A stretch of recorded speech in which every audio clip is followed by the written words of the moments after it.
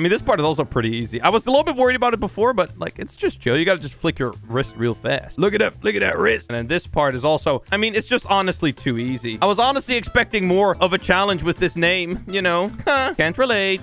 Too easy for me. Oh yeah, it's one of these again. Oopsie. Forgot, but it's okay. We're back, baby. Stupid idiot moron jump. Okay, so look. Oh, actually, it didn't have a ceiling there above me. Okay, maybe I was just being a little bit delusional. I don't think there's anything wrong with being a little bit delusional every once in a while.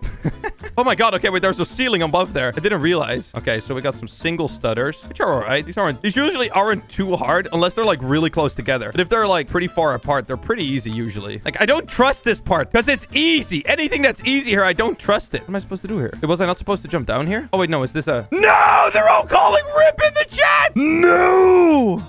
What you say?